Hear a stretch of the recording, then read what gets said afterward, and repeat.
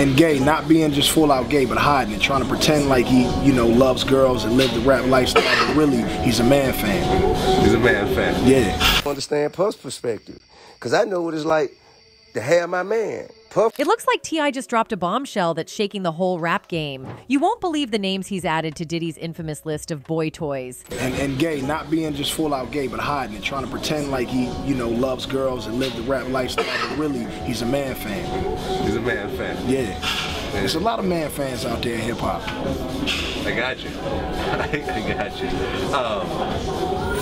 I see how you be looking at when I be around too. They be looking at crazy. T.I.'s throwing shade like it's confetti, revealing how these high-profile rappers and entertainers have been used for their money and clout. Puff called that Drake. Puff on Drake.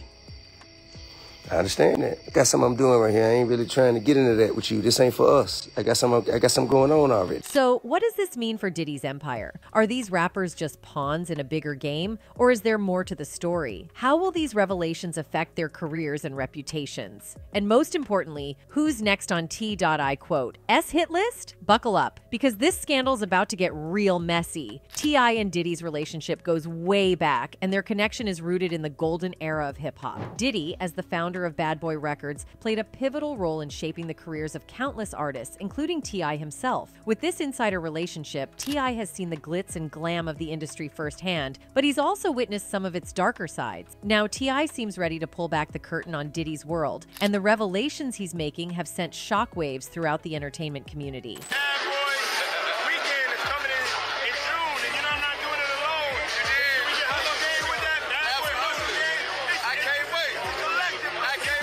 Diddy has long been known for his extravagant parties, where music royalty mingles with Hollywood elite. But there have always been whispers about what really happens behind the scene. Rumors of gay rituals and unspoken agreements between Diddy and young artists have circulated for years, painting a picture of a man who uses his power not just for business, but also for personal gratification. These speculations raise a troubling question. Are these gatherings simply networking opportunities, or is there a deeper, more manipulative dynamic at play? There has been negative propaganda put out about me that's not true. For T.I., being a part of Diddy's inner circle means he likely has access to information that the average fan, or even many in the industry, don't. The fact that he's speaking out now suggests that he has reached a breaking point, whether due to personal experiences or a sense of duty to expose the truth. This brings us to the notion of loyalty and betrayal in the music industry. T.I. could be seen as a whistleblower, but what might have pushed him to take this stance? One theory circulating is that Diddy has been able to maintain his powerful position by leveraging relationships with younger artists, many of whom are eager to break into the industry. In a business where image and connections can make or break a career, these artists may feel compelled to play along with Diddy's game to get ahead. T.I. shedding light on these dynamics could serve as a wake-up call, exposing the predatory nature of such relationships. What would he be talking about? Gay shit. I mean, what you want me to say, man? There's a big rumor going around in the entertainment world. People are saying that Sean Diddy Combs and the Game had a secret affair, and Diddy supposedly gave the Game a huge contract because of it. This gossip has taken on a life of its own and is causing quite a stir in the industry. They had young boys on their knees in the office, man. You understand, with that fun boy stuff. It's widely known that the Game and his older brother, Big Face 100, have had a long-standing feud. According to the Game himself, money seems to be the main source of their strained relationship. I think that there are several rappers that are in the closet and gay. And see, those are the type of gay people the only type of gay people I have a problem with. For years, the Game and his older brother, Big Face 100, have been gradually drifting apart, each forging their own separate paths. However, the latest buzz surrounding their relationship is nothing short to be ignored. During a recent appearance on the popular Drink Champs podcast, the Game shed some light on the ongoing status of his relationship with Big Face 100. And unsurprisingly, they're still not on friendly terms, folks. But here's where things take a surprising twist. In response to the Game's podcast comments, Big Face decided to stir the pot on Instagram. He uploaded a rather suggestive picture, hinting at the possibility of a more intimate friendship with none other than Diddy. Big Face's caption raised eyebrows, implying that the Game's ascent in the rap game might not be solely attributed to his street credibility. And do you. It's a free country. Be gay. You can, do that. Game don't have a problem wilding with gay people. The picture Big Face posted on Instagram featured Diddy hugging the game from behind, strongly suggesting a deeper connection between the two than previously thought. As the saga unfolds, it's worth noting that over the years, several industry veterans have openly shared their opinions and speculations about Diddy's S, adding yet another layer of intrigue to this unfolding story. Got enough motherfucker on my head. But it's a lot of motherfuckers out here, man, the people wasn't doing right by and, you know, doing things to these young girls. Indeed, the drama surrounding Diddy's S orientation isn't new. In 2018, 50 Cent made headlines when he publicly speculated that Diddy's S might be more diverse than what he portrays publicly. Even 4 years prior to that, 50 Cent had raised eyebrows by suggesting that both Diddy and Rick Ross were concealing their true S. As of 2022, both men continue to present themselves as hetero S. However, in the midst of this recent controversy, Big Face quickly realized the potential consequences of his controversial post and swiftly deleted it. Nevertheless, the damage had already been done, leaving the public buzzing with speculation and intrigue. One person wrote about Diddy saying, "Puff was probably the first victim and wanted to have that kind of power over other PPL, so he takes advantage of his position of power." Diddy's journey in the music industry has indeed been remarkable, initially celebrated for his music production prowess and his knack for managing exceptional artists. However, in recent times, it appears that his reputation has been shifting away from his musical achievements towards his personal life, particularly his romantic endeavors. There has been growing speculation that Diddy has a penchant for pursuing younger men within the industry, and it's rumored that he has a particular method for approaching such relationships, often luring them into intimate encounters within the confines of his car. You will definitely be upset. You will definitely be upset because you will be outstunned, mother. Diddy has crafted a public image as a devoted father and family-oriented individual, but recent revelations about his private life paint a starkly contrasting picture of the music producer. Multiple reports have surfaced suggesting that Diddy has actively pursued encounters with young, hetero-S male rappers, sometimes employing coercive tactics to engage them in S acts. I like when you like this, Daddy. Daddy, I like when you're scrambling and scraping. The rapper Jaguar has also recounted a disturbing incident from her perspective, in which she claims that she witnessed an encounter involving Diddy and the emerging singer Christopher Williams, where someone allegedly walked in on Diddy during a S act. Such claims are indeed shocking and potentially damaging to the reputation of those involved. She walked in, the door wasn't locked, so she didn't think twice about just walking in, and when she walked in, she saw Christopher Williams performing for out on Puff. Claims and rumors about Diddy's alleged actions and preferences have generated considerable attention and speculation. In this case, there are reports suggesting that he has a proclivity for engaging in unusual activities with straight men, with allegations even extending to incidents involving well-known figures like rapper Method Man in Los Angeles. Allegedly, Method Man was seated in a Los Angeles nightclub when Diddy approached him. It appeared that Diddy was drawn to him as he then engaged in an unusual approach to express interest. Rather than engaging in further conversation and extending a straightforward invitation to his place,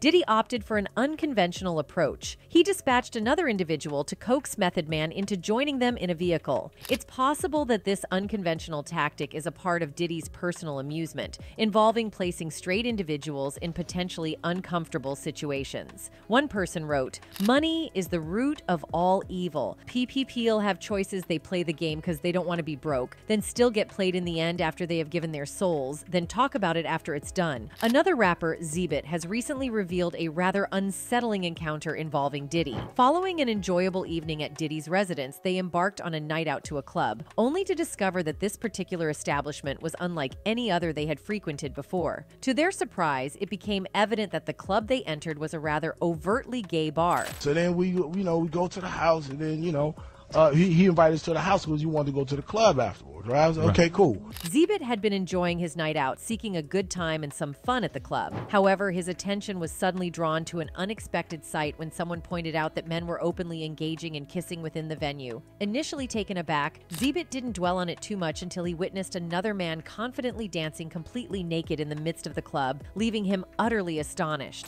She pointed over the corner. It's two dudes kissing. You know what I'm saying? I'm like, the f is this? Furthermore, Zebit hinted at a distressing experience he had while being drawn into the party by Diddy. But hey, man, that girl you know about the girl you. I was like, yeah, nigga, yeah, everybody know, but you know what I'm saying? What's happening? You know, he's like, that's the devil, man. Diddy, with audacity, would inquire about the guests' interests in women and then expose them to the unconventional spectacle that typically unfolded at his gatherings. In addition, there was a peculiar anecdote shared involving Diddy discussing the infamous superhead, which added to the intrigue surrounding his parties. Puffy tells you that she will videotape you with fingers in the booty. And I was like, what the f does that mean? Yeah, what does that mean?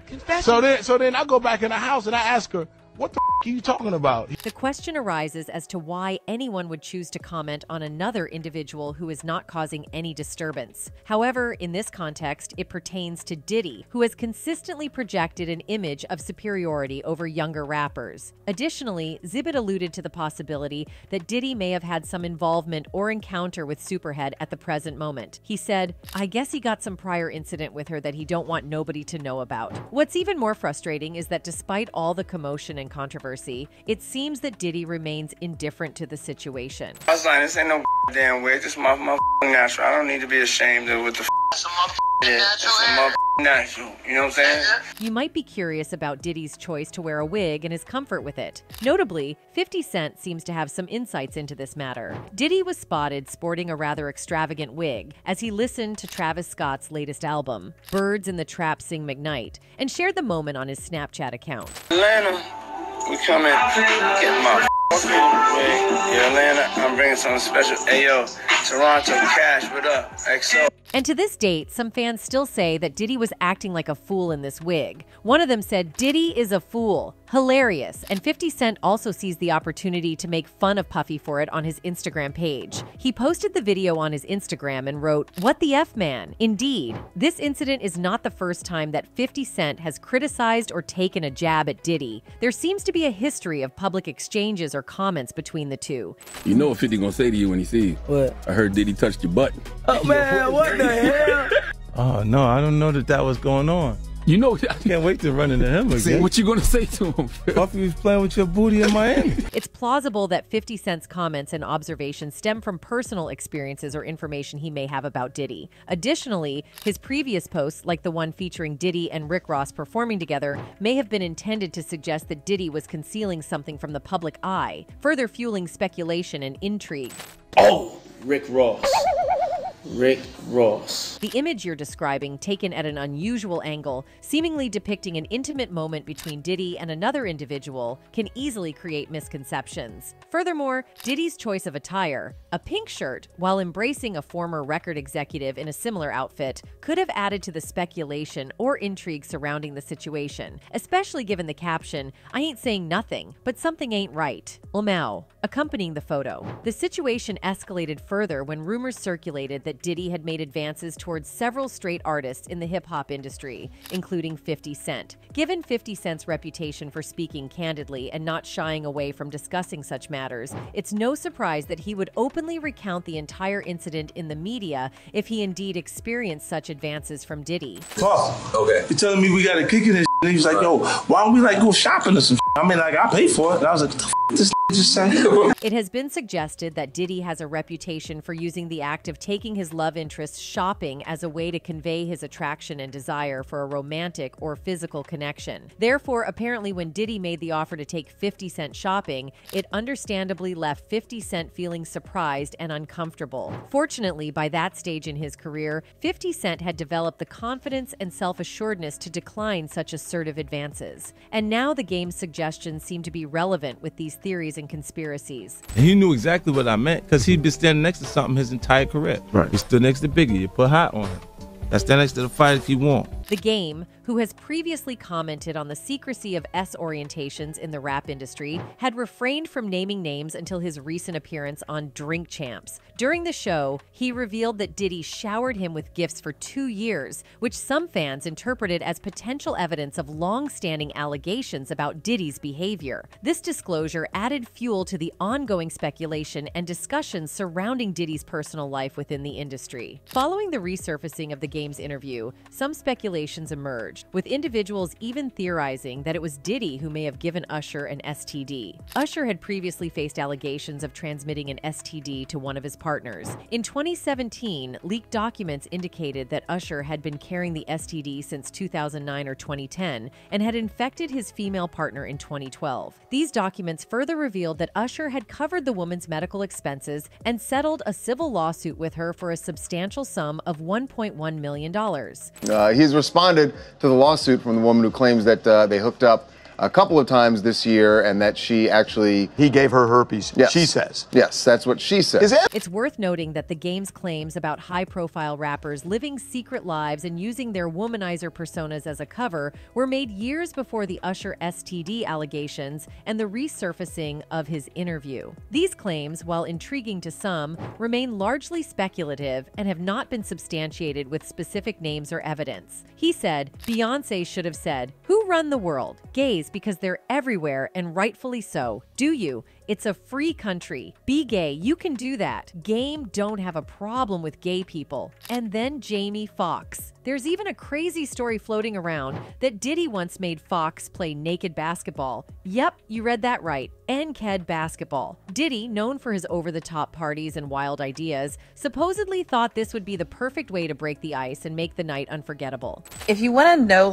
who was probably at these games, just look at who P. Diddy and Jamie Foxx have been hanging around for years, especially the super successful ones. Can you imagine being at that party? Diddy definitely knows how to throw an unforgettable bash. But the big question is, did Jamie Foxx really go through with it? Well, it looks like Jamie was a good sport about the whole thing. He didn't back down and actually jumped into that game of naked basketball. He would invite over a lot of Hollywood's elite to his house for a basketball game, but it was men only. That's definitely pushing boundaries and stepping way out of your comfort zone. But when you're hanging out with Diddy and other A-listers, anything can happen, right? The thing is, this wasn't Jamie's first rodeo at one of Diddy's infamous parties. In fact, an old clip popped up online last year where Jamie dropped some shocking details about one of Diddy's creepy gatherings.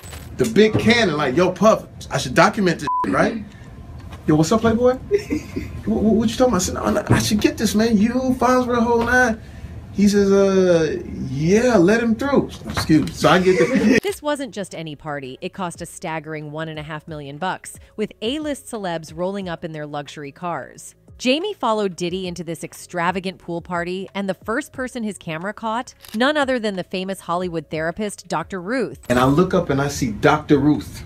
I don't know if you know who that is. The lady. The lady. I see Dr. Ruth. I said, Miss Ruth, could you please come over here? This guy by the name of Sean P. Diddy Combs. I need you to come meet him. I need this for my camera. Sensing a golden moment, Jamie managed to get Dr. Ruth to have an impromptu chat with Diddy right on camera. Then, out of nowhere, they hit the dance floor by the pool, vibing to Beyonce's Crazy in Love. The energy was electric, and the crowd was loving it. The majority of individuals have the desire to attend an after party where celebrities will be present so that they may interact with those in the industry. Although Fabulous has attended a number of events in his day, it appears that he feels that some of those parties did not live up to the expectations that were set for them. So Fab, how was your birthday, man? What was your wish for this year? Now, if you observe, Fabulous is surrounded by an obvious cloud of melancholy among the crowd. He seems to be carrying an invisible burden, which makes us sympathetic to his attitude. He is quietly enjoying a piece of cake while projecting an air of seclusion. Moreover, he appears reluctant to meet the eyes of others around him, as if he is really uneasy. Perhaps Diddy's presence casts a shadow over Fabulous' consciousness in this enigmatic tapestry of feelings, subtly influencing his current state of mind. Could the rupture be the result of a conflict between their artistic goals or a personal issue? One may only guess, because the truth lies deep within their shared past. But Diddy kept questioning him. So Fab, how was your birthday, man? What was your wish for this year? Health, birthday was cool. Wealth. Yeah. Everything started when the rapper known as Ghetto Fabulous asked his fans if they too had ever felt forced into attending an after party. Fabulous said, "You really want to go home or back to the room, but you don't want to be the turn down to the turn up." Fans were thinking about his queries when Fabulous revealed that he had a very absurd experience with Diddy, who kept Fabulous partying until the early hours of the next morning. "I told Diddy I was going to the bathroom and slid once," he admitted. "It was 7 a.m. and this NGEJ was still turned." This story was all about Diddy forcing him to go to parties, which can be seen here. Why won't you party with me for your birthday, man? Yeah, we partied for my birthday before. You came to my party. No, but me and you ain't never really party, you know what I'm saying? However, many fans speculated that the game was referencing Diddy due to his history of being linked to multiple women and having 7 children with 4 different women. There has been significant conjecture suggesting that Diddy may have used these relationships as a way to deflect from rumors about his S orientation by having numerous children to divert public attention. The first of all is there has been negative propaganda put out about me that's not true. Indeed, Diddy's former bodyguard, Gene Deal, hinted in an interview that Diddy's late wife, Kim Porter, was aware of Diddy's infidelity, which included relationships with both women and men. He picked up some things from up here on my left side, and then he picked like quite a few of them down. I was like, okay. He put them in the bag. So when I went by there and I looked up there, and it said butt plugs. Gene also suggested that Kim Porter may have been planning to reveal Diddy's secrets in a book she was writing before her untimely passing. He implied that Diddy might be relieved now that Kim is no longer alive because she held knowledge of his deepest and darkest secrets. Returning to what the game mentioned in his interview with Vlad, when asked if he had previously collaborated with a gay rapper without being aware of it, the game stated that he had indeed worked with someone who made a concerted effort to conceal their S by engaging in relationships with numerous women. He said, possibly yeah, and not being just full-out gay, just pretending he loves girls and lives the rap lifestyle, but really he's a man fan. There's a lot of man fans out there in hip-hop. I see how you ends be looking at ends year around too. They be looking at ends crazy. But it also opens up a larger conversation about complicity within the industry. Are these artists innocent victims, or do they bear some responsibility for their choices? T.I.'s commentary might prompt a necessary reflection on the pressures young artists face and the lengths they'll go to for success. If Diddy is indeed using his influence to exploit these connections, how many others are doing the same? This could lead to a ripple effect, prompting other artists to speak out and share their experiences, potentially shifting the landscape of the industry as we know it. The controversy also touches on sensitive issues related to S and power dynamics within the entertainment industry. The idea of gay rituals isn't just about Diddy's preferences, it challenges societal norms and expectations about masculinity in hip-hop culture. T.I. and others speaking out could help pave the way for more open discussions about S and consent in a community often resistant to such conversations. Wasn't Puffy interested in working with you also? Yeah, Puff. I was running around with Puff for a minute, but we was just partying, man. Puff liked to party. With the timing of T.I.'s comments, it's worth considering whether he's trying to position himself as a leader and advocate for change, or if there's something more personal motivating his revelation. Is he attempting to settle old scores with Diddy, or is he genuinely concerned for the younger generation of artists who might fall into the same traps he once navigated? T.I.'s past issues with the law and his own struggles with fame add layers to his credibility. He might see this as an opportunity to redefine his narrative and take a stand against what he perceives as systemic issues within the industry. As this drama unfolds, fans and industry insiders alike are left wondering what will come next. Will more artists join T.I. in speaking out against Diddy and the exploitative practices that may exist in the industry? How will Diddy respond to these allegations, especially with the weight of his celebrity status hanging in the balance? And perhaps most importantly, what does this mean for the future of hip-hop and the relationships within it? With T.I. at the forefront, this controversy could ignite a firestorm of discussions surrounding power, S, and accountability in the music industry. The potential for change is palpable, but the road ahead is fraught with uncertainty. One thing's for sure, this story is just beginning, and the revelations are bound to get even more explosive. That's it for today. See you in the next video. Until then, goodbye.